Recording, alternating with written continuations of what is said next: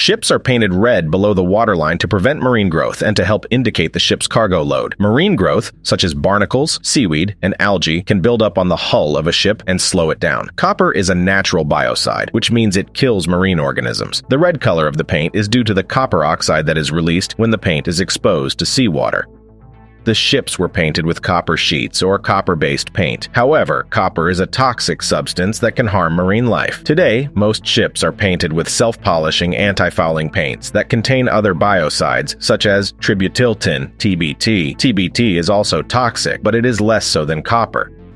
The red color of ships is a tradition that dates back to the days when copper-based paints were used. However, the red color still serves a practical purpose today, as it helps to prevent marine growth and indicate the ship's cargo load. However, the red color does offer some practical advantages that can help to keep the ship safe and efficient.